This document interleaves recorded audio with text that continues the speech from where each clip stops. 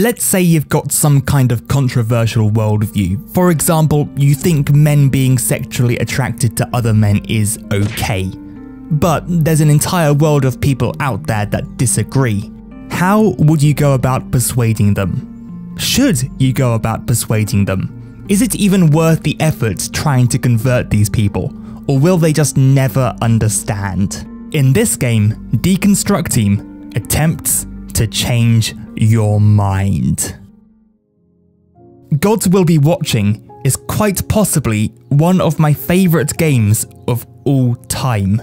I love this game, and well, that's really all you need to know. I did write a whole paragraph explaining in depth exactly why I love it, but it's not relevant. This isn't a Gods Will Be Watching review, but if you need proof of my devotion to this game, then check out my giant Gods Will Be Watching poster. They never actually sold posters, but I decided I wanted one anyway and upscaled a smaller image to strangely favourable results.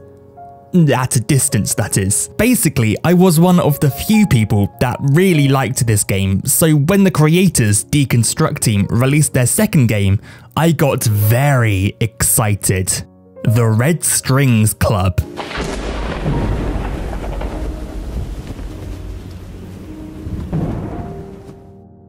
The game is predominantly set in a bar, the Red Strings Club, and right off the bat we're introduced to our two main characters, Donovan and Brandeis.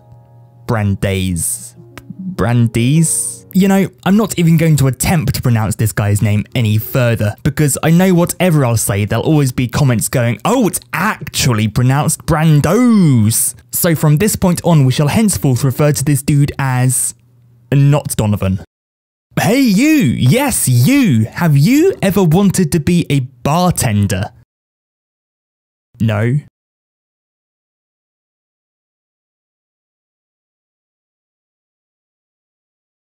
Great, because now you can! This game has three major mechanics: model making, phone calling, and of course, bartending. And it works pretty good. You gotta pour the right amount of spirit to move the little circle over one of several emotions. It's simple, yet satisfying. It's little mechanics like these that give the Red Strings Club its charm and makes it such a unique experience, and furthermore— what the hell? It would appear we have a visitor. A notably limber visitor. Yeah, that's not how bodies are supposed to work. But who is this intruder and what are they doing here? Let's find out. Akara 184, an android, built by some super corporation to operate on— how did they get to the club? Well, it's something to do with terrorists and being shot or something, and now they're here with us. So I'm not complaining. Our good man Donovan sets her up as some kind of greeter, and holy f***, she's cute. It's here that the main section of the game begins, and with it, we're finally getting near the main topic of this video. You see, after you serve each patron, Akara asks you a series of questions based on that patron's emotions, intentions, worldviews, etc. Gradually, as the game goes on, you delve more and more into the ethics of brainwashing and free will. And eventually, Akara is quizzing Donovan on what is essentially mind control, asking a series of questions based on the idea that if I could stop people doing bad things, should I? How should I regulate depression and anxiety? Depression is part of being human, don't regulate it. Should I let people commit suicide? Well, you couldn't just let them die, could you? Should I allow rape to occur? Well, no, of course not. You get the idea. Akara poses a moral dilemma and you answer yes or no. Should I let women remain oppressed? Yes, no, or wait. There's a third option. Okay. Go on. I'll bite. Show me what you've got. Well, I'm not entirely sure what I expected. A third mysterious option for this one question about female oppression, a hotly debated topic across the internet. If that's not bait, I don't know what is. Coming away from this section, I wasn't exactly sure how I felt about it. Was I really that ignorant of women's issues? Or had I just been force-fed feminist drivel? I mean, I know, as a straight white man, that third-wave feminism is pointless. I watch Shoe on Head every day, and that's what she says. And she's a lady, so she knows what she's talking about when it comes to women's issues. There are women all over the first world that'll tell you they're oppressed and how terrible the patriarchy is, so much so that it almost feels normal. But in the context of this game, it seems odd. From this point on, there's going to be a couple of pretty hefty spoilers, so if you want to experience this game for yourself, and I highly recommend that you do, stop watching now and go buy it. It's like $15, it's well worth the price. The Red Strings Club does an extremely good job of introducing arguably controversial topics and making them seem completely normal. I think the best example would be the game's main protagonists, Donovan and... not Donovan. Okay, whatever, Brandeis. You could get through the entire game and it wouldn't be unreasonable to think that they were just best bros. Hints are dropped throughout and in some paths it just downright tells you, but even then the really stubborn or unaware might just assume, partners in crime. It's not until the end of the game, after you've really gotten to know them and understand them and like them, that the game comes clean and it's pretty much like, yeah, they're together.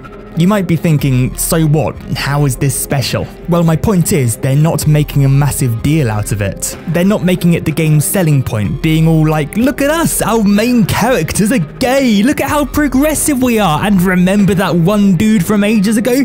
Well, guess what? He was gay too! Instead, they've taken something that should be seen as normal, and present it as if it is normal.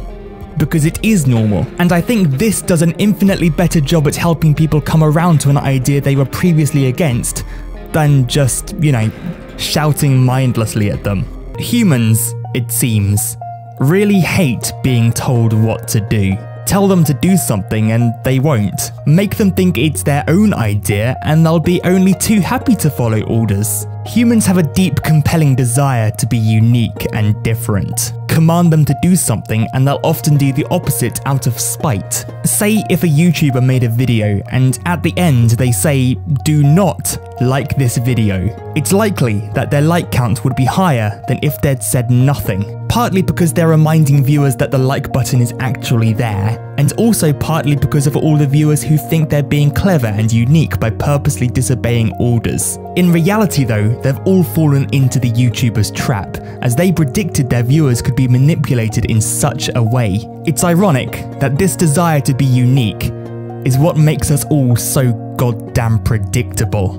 Going back to our game and applying this theory, we can get an idea of how pointless and counterproductive Akara's statement actually is. Insulting the people you're trying to persuade is just going to turn more of them against you. And the worst thing about it is that Deconstructeam seems to understand this. When you consider how every element of the game conveys its message, using the utmost subtlety to get the point across, the offending question seems to stand out even more. Larissa, for example, isn't introduced as the transgender woman. It's just Larissa. You can work out the rest for yourself. We don't even find out she's a marketing director until later. And that's just another point. Every single female character we're introduced to, bar one, is a high-ranking employee of the biggest corporation in the city. Marketing director, corporate lawyer, consultant engineer, human resource manager, chief operations officer? The only female not employed by Supercontinent Limited, as it's called, is a freedom fighter, and they're fighting for freedom from big corporations. But you know, maybe women's rights is second on the agenda. The point is, how am I supposed to believe that women are oppressed when the game clearly shows me otherwise? Well, the writer of the game actually addressed this issue, and he covers most of what I've said. His justification is, women may be considered equal in one country, but what about other countries, other cities?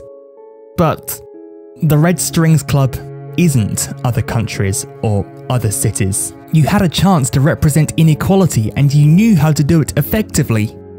So why didn't you? But maybe that's not the point. And then it hit me. The point isn't to persuade you, to make you accept homosexuality or transgender people or some other philosophy. The point is to make you question yourself, to question the game, to actually be insulting, to lure angry YouTubers into making 10-minute videos on a single stupid question asked by an imaginary robot in a video game. Whatever the reason, it could be perceived 100 different ways. It could be the beginning of some revolutionary new philosophy. Or alternatively, it could just be there to spark online debate and get free advertising. Either way, I'm just happy it gave me an excuse to talk about an incredible game, and everything it did right. This meme will never die, because we are in the bin. We are in the bin. We are in the bin.